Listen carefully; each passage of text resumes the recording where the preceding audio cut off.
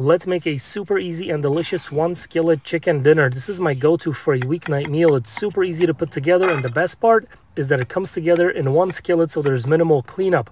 You can also use any veggies you might have on hand. I started with some carrots, peeling those. Next up were some potatoes, some butternut squash, an onion.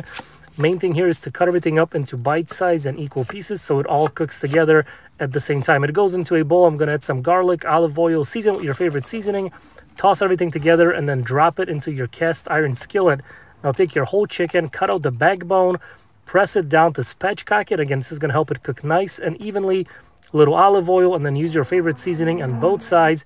Now this whole bird goes on top of your veggies on your cast iron skillet. This goes on the big green egg in direct heat, 350 degrees or so, until it's fully cooked. Pull it off, let it rest for about 10 minutes, and it turns out absolutely delicious. Total cook time is about an hour. Juicy, tender, the veggies are super tasty. Be sure to give it a